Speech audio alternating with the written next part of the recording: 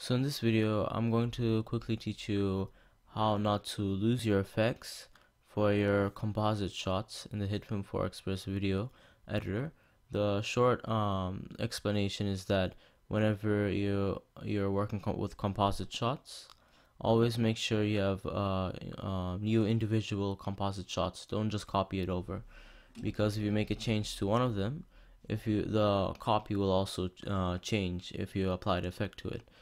And so I was working on this kaleidoscopic video, and I wanted to save time, so I went ahead and copied a composite shot with some effects, copied and pasted it, and then applied more changes to that same composite shot. The problem with doing that, though, is it overrides, as I've mentioned, all the previous changes you've made before. So when you go ahead to export it, you get a video that doesn't have all the effects that you've applied from before.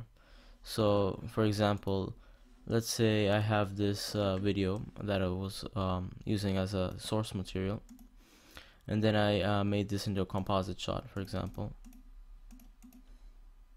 and then I applied some effects to it, for example.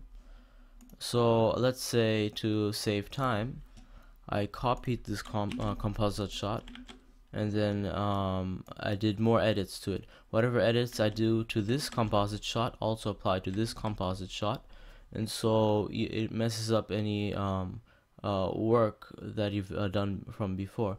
The better option is to stick with copies of video clips and make those into new composite shots. You don't want to have one composite shot, but individual new composite shots, so that a change sticks to that particular individual version of the composite shot.